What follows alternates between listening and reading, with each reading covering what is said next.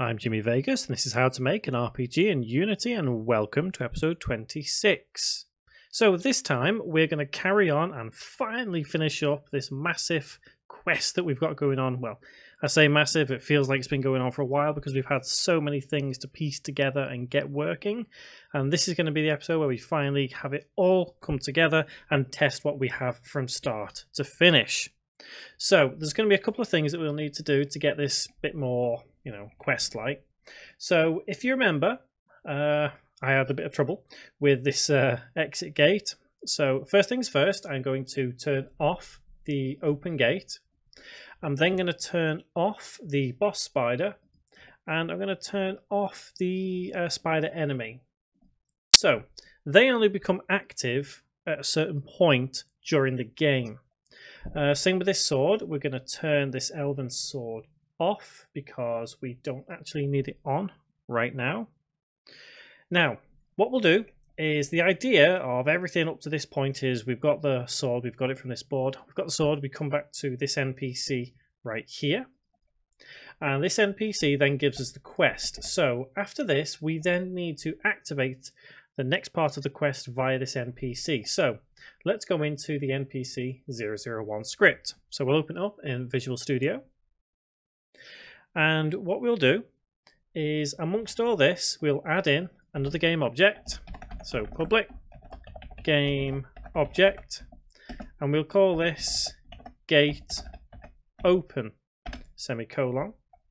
So the idea is that once we've spoken to the NPC, so in this case it's saying we have a spider problem, can you go outside the village, kill the spiders and their boss, here is the key. After that we will set that gate object as active. So gate open dot set active, and in brackets true. So that's that part complete. So let's save that script and update what we have here. So just wait for it to think about it, and it will add the variable here. There we go. So now the gate open object goes over here. So we've got that sequence in position, which means now we go to the gate open object, open up that script, and at this point we have to set those two spiders as active. So we add those to the, oh, it's having a bit of a think there. So we add those two spiders to the script itself when it's actually loaded. There we go. So public game object, and we'll have small spider, and then we'll have public game object boss spider semicolon. So once we've opened the gate, it's at that point we'll set those two enemies as active. So small spider dot set active true semicolon, and boss spider dot set active true semicolon, and save. And then let's set those into position. So wait for Unity to have a think about it, and then set those two variables. So boss spider into there, and spider enemy into small spider. So we've now got to the point where these two enemies have appeared. And the idea is, on the boss spider, we then need to create another variable which will say, yes, okay, we've killed this boss, we can carry on. So the finished quest becomes active after killing the spider boss. So if we go into spider boss enemy right here, excuse me, and once again it's having a little bit of a think. Computer's on a bit of a go slow today, it would seem. So the idea is we're going to add to the subquest number in the quest manager script to say this is the fourth part. So death spider, yep, once he's died, after all is said and done, what we'll do, we will add, it should be quest manager. Yep, that's right, because it's highlighted it here just for us. So quest manager dot sub quest number equals 4 semicolon, and save. So that's that section done. It'll recognize that this part of the quest, we've killed the boss spider. So then that means that the second NPC, in this case, we don't actually have one yet, but we're going to create that one now. And it'll then get to a point where we can say, yep, we'll do that. So let's hold control, press D on our NPC 001. In fact, yeah, we will. We'll take the same NPC. So we'll hold control, press D on the NPC. And I'm going to rename this to NPC 001 underscore comp, just short for complete. And I'm going to drag it up the hierarchy and place it just above, which means we then have to replace on our boss spider down here, new NPC is NPC 001 comp. So then that means that finally this NPC 001 comp, which we will set as inactive pretty soon, we're going to modify this NPC 001 script. So take this NPC 001 script, hold control, press D, and it'll rename it, but we want to F2 and rename it to NPC 001 underscore comp. So because we've altered the name of the script, hopefully you guys are ahead of me on this one. When we open the script up in Visual Studio, it means that we are going to have to change the class name. Because if you remember, it has to be the same as the script name. So if we go here, underscore comp, it'll get rid of any errors. Now the general idea, what we're going to do here is keep the script relatively the same. And by default, we're going to say this right here. So instead of hello friend, may I have a quest for you, go back late this afternoon, what it means is when this becomes active, we're going to say, let's just have, in fact, we'll do this in reverse order, I think. So we'll start here with the quest manager active quest number equals 2. So we're going to change this and have, because by default it still is number 2. We'll have ampersand, 2 ampersands because we're doing and we'll have quest manager dot sub quest number equals 4. So what we're saying here is that if we're still in this quest that it has been given to us and the subquest part is equal to 4, then we say thank you very much for your help. There is a cave outside the village. Please go explore. Something very simple like that. And because we're doing this, what we get to do is turn off this gate open. We don't actually need that anymore, but we're going to leave a space here and put some annotations, and we'll have cave object set here. And it also means that we can get rid of this gate open variable up here. So at this point, what we're going to do is set active quest number to 3 and subquest equals to 1. So we're reverting everything back, ready for the third quest. And we'll do that right here. So quest manager dot active quest number equals 3. Gone down a line there when I shouldn't. There we go.